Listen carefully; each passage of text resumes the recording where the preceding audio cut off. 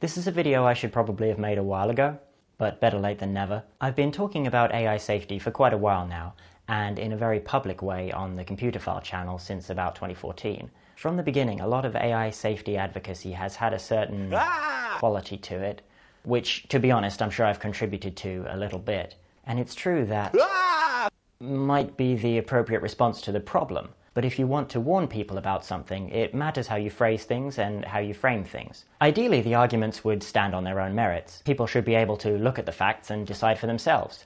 And one of the things I'm trying to do with this channel is to give people the information they need to form their own informed opinions about this kind of thing. But at the end of the day, most people don't have the time to put in to get the required level of understanding, and they shouldn't have to.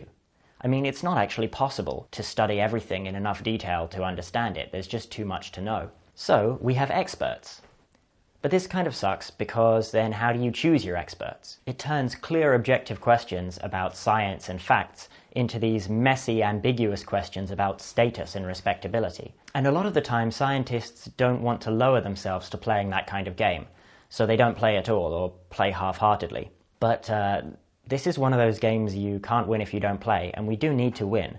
There are problems with having to trust experts, but ultimately, specialization is how we manage to swap sucky problems like we keep being eaten by predators for really cool problems like what if our technology becomes too powerful and solves our problems too effectively? That's a good problem to have. Yeah, sorry Heinlein, insects are one of the most successful groups of animals on Earth.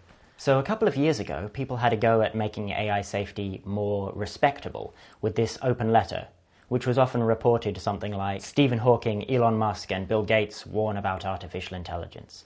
Usually with a picture of the Terminator. Also, surprisingly often, Stephen Hawking's. Why does this keep happening? Is he secretly a team of clones? Anyway, the letter itself isn't very long, and basically just says, AI is advancing very rapidly and having more and more impact, so we need to be thinking about ways to make sure that impact is beneficial. It says we need to do more research on this, and it links to a document that gives more detail about what that research might look like. So the content of the letter itself isn't much to talk about, but the core message, I think, is that this stuff isn't just science fiction, and it's not just futurologists who are talking about it. Real, serious people are concerned. This was good for respectability with the general public, because everyone's heard of these people and knows them to be respectable, smart people. But I've seen people who are slightly more sophisticated noticing that none of those people are AI researchers. Professor Hawking is a physicist, Bill Gates is a software developer, but Microsoft, at the time he was working there, was never really an AI company. Doesn't count. And Elon Musk, though seriously overpowered, is more of a business person and an engineer. So why do these people know anything in particular about AI? But there are actually more than 8,000 signatures on this letter.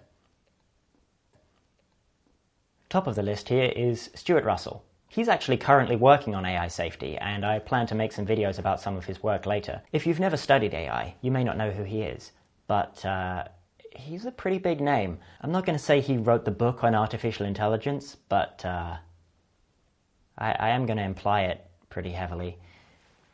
And of course his co-author on that book, Peter Norvig, he's also on the list. What's he up to these days? Director of Research at Google. The signatories of this open letter are not AI lightweights. Who else have we got? Demis Hassabis and just about everyone at DeepMind.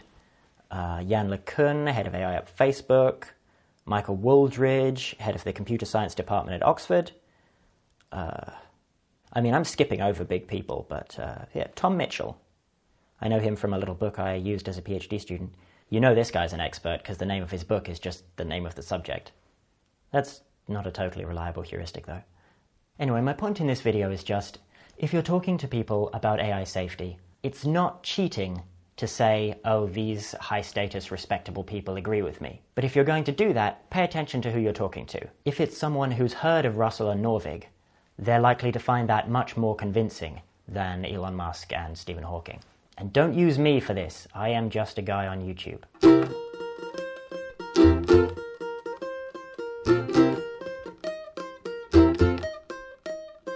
I just want to thank my amazing Patreon supporters, and in particular Ichiro Dohi, who skips the queue by sponsoring me $20 a month. I don't even have a $20 a month reward level. Now I've got to make one. That's a good problem to have. Anyway, thank you so much. You may have noticed that the gap between this video and the previous one is shorter than usual, and it's largely thanks to my Patreon supporters that I'm able to do that. So thanks again, and I'll see you next time.